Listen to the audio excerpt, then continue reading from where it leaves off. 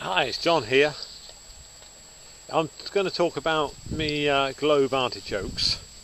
It's got round to November the 9th and they've had their season.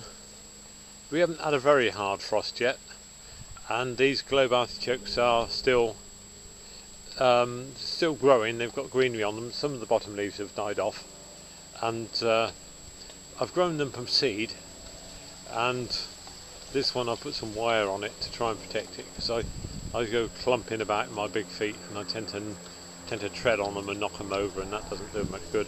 But there's about 20 about here. One there, another one there. So you can see they've been big and now they've gone back down again, and now they're growing up again. There's quite a big one over there. I don't know whether you can see that. There's quite a big one over there, and a big one there. And these big ones I divided in the spring, and there's a lot about here. There's about 20 or so. And what I'm going to be doing with them is I'm going to put a little ring of compost around each of the plants, and then some of the odd sticks that are about from the Jerusalem artichoke, dead stems, to protect them.